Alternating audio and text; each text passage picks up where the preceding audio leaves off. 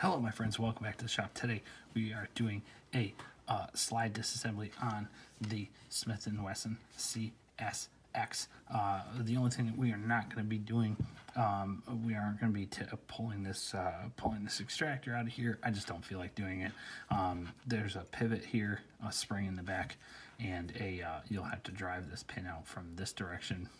It's flared on this side, so you want to drive it out from this direction. I put it in a padded vise and then drive it out that way. Like I said, not taking that thing off of there. We're going to focus on what's going on in the back because I think this is what everybody's having trouble with. So before we get too far along, we're just going to use some tools, a couple brass punches here, an Allen key to remove the rear sight, and something magnetic. So these are pretty readily available. This is just a rare earth magnet on the end of a pointer. You will need a powerful magnet. It's the only way that I've found to be able to get this out, unless somebody else has a different idea. Let's get down to it. So first thing you want to do is make sure that your gun is empty, free, and clear. Don't shoot yourself. We'll take the barrel recoil spring out, and then the very first thing that we're going to have to do to it now.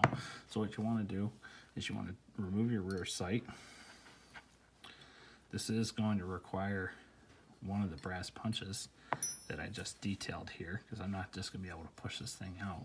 So you want to drift this thing from left to right. We're going to go do it. Alright, so we just put this in a padded vise and drifted that rear sight out. Not a whole lot of magic there, but that thing is out. And now what we can see that we've got a backing plate back here. A lot of 1911 guys are going to recognize this. Most of the Series 70, Series 80, they just come out through the bottom. So we got our plunger over here. We've got that's our plunger, that's our toggle. Underneath there is a spring. And then actually what we will find is this is the pin that holds this all together. So anyway, push your toggle in, push in on your firing pin, and then push up on your backing plate. Backing plate is held captive by the safety, so you just pull that out, right? The pin is out, and now we're going to push this back down, push this back in, push in your plunger, and your firing pin falls out, and then down inside of this well is a spring, and we can pull that out. That's our firing pin spring. So now what we can see, and I sort of scuffed this up so that you guys could see it, because I think on the new, I think it is a glued part. But anyway, what you want to do is you want to get your finger on this thing, and this is where your magnet comes in. And I'm going to put this magnet down as close as I can to that, and if we listen, we might actually be able to hear it make contact with the magnet. But then I'm just going to rock this toggle. Yep, just did it. Get it close, rock that toggle, and then that pin is ostensibly is removed. This is the back half of our toggle. Here is our plunger, and then here is our toggle spring, and then that little pin is right there. That's the complete disassembly. Again, like I said, I'm not going to bother taking this extractor out. There's three parts there: a spring, a pin, and the extractor. I can only imagine the only reason why you'd be pulling that out is because you wanted to do a Cerakote.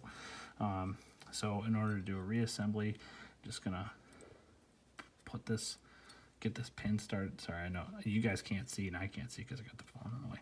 All right, so and then what we're gonna do is just kind of rock that toggle, bounce that toggle around in the hole till we get our pin aligned, and then that's just gonna fall right in.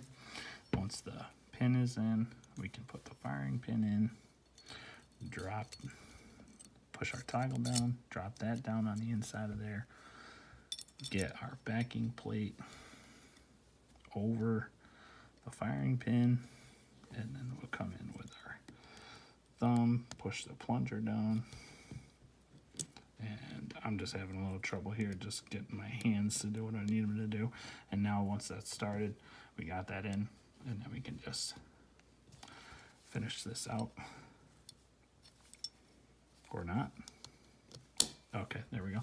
Yep, finish that out. So now that's pretty much it. Now all you want to do is you want to center, drift your sight back in, recenter it, and lock it down. Guys, it's been a pleasure. If you liked the video, and catch any of my other CSX content that's on here. If you're looking for anything, you can email me directly at hangfiretv2020@gmail.com. Take care.